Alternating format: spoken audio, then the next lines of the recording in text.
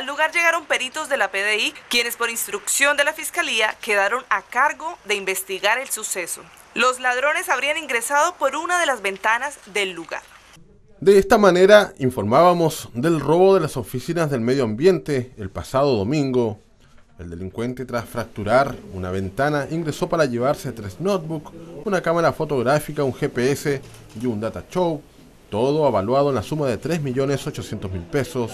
Este miércoles, la PDI dio con el presunto autor, Francisco Moraga Jara, de 40 años.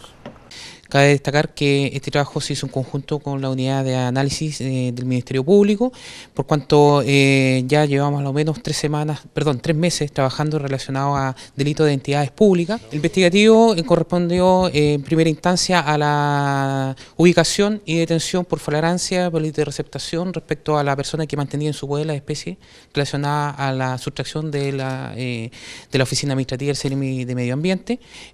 Con dicho antecedente se logró recopilar información importante sobre el autor material del ilícito. El detenido era una persona con varias infracciones por delitos similares. Nosotros, junto con la policía, en este caso con la Viro, logramos establecer a través de la declaración que se le tomó de que una persona peligrosa en cuanto que él planea los delitos, prepara cómo abordar, llegar al lugar movilizado, luego rápidamente reducir la especie, de modo tal que a las pocas horas él ya se deshace de la especie y las pone en poder de terceros. Los equipos recuperados eran parte de una investigación para resolver el problema de los castores en la zona. Sin esos equipos, el proyecto no podía avanzar. Los computadores sustraídos corresponden al proyecto GEF Castor que se está ejecutando aquí en Punta Arenas, que partió el año pasado, con el cual se estaban buscando medidas para poder encontrar una solución, ¿cierto?, a la problemática del castor.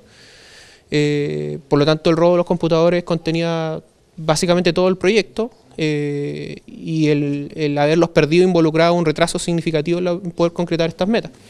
Así que también por ese lado también muy contento de poder haberlo recuperado tan pronto, porque eso no nos significa un retraso muy grande en poder avanzar con el proyecto.